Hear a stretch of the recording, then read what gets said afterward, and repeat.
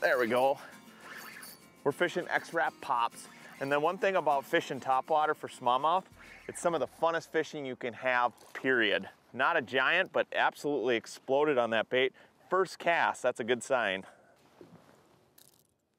Bait out of its mouth. Like I said, not a giant, but man, absolutely crushed it. Get this girl back in the water. I don't even have the trolling motor down yet. First cast. You know, it's post-spawn. We just had a major cold front come through, and this is the first day of calm winds, calm weather. The sun literally just popped out about an hour ago. We're fishing these X-Wrap pop, and you know, I'm working it slow. I'm putting long pauses in between, and they're hitting it on the pause.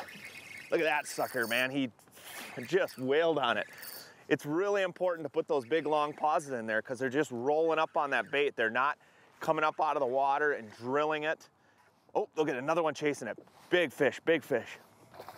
Oh, and look at that. He just inhaled that X-Wrap pop. You know, just because I'm fishing it slow doesn't mean the fish aren't aggressively hitting it. I'm just working it slow and putting those long pauses so they can come up and look at it, hit it.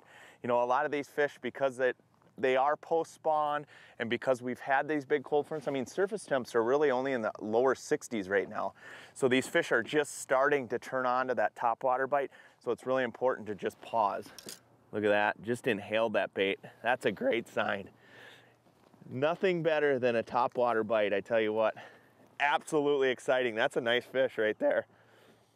I'll get this girl back in the water. Just pulled into this spot, pitched it out there. You know, it's really hard when you've got a pause like that because topwater is such an exciting bite in general. And when you've got to keep those pauses in there, you know, it's really important, especially with these post-spawn fish. They're just starting on this topwater bite. You know, it's really important to kind of keep those pauses in there and not get too excited and pop, pop, pop, pop away. You got to add those pauses. And you really got to train yourself to do that, to add that pause. It's angry.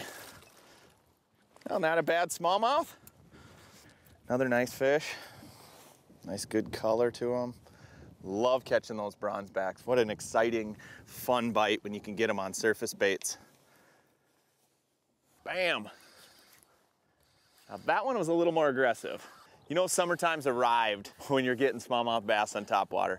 Everything you love in an X-Wrap, built in a popper. There we go. Another nice bass. I'm using a number 7 X-Pop, you know, perch color.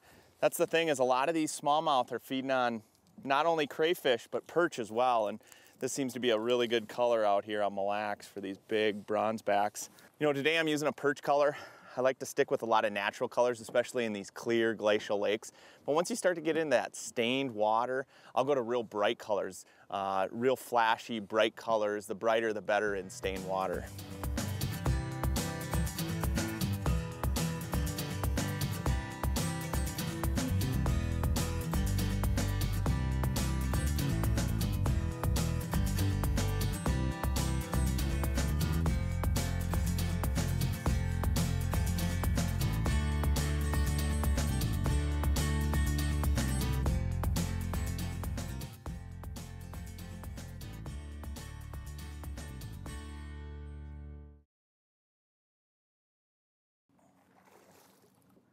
See if I can get this girl in the boat. She does not want to come in the boat.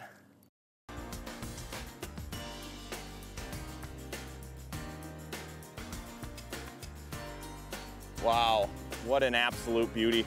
I tell you what, if you want to have a lot of fun catching a lot of big smallmouth on topwater, Rapala X-Wrap Pop, one of my favorite baits of all time when it comes to fishing on topwater and surface baits. What a great day, unbelievable. Hey, I'm Tony Roach. Stay tuned for more Midwest Outdoors.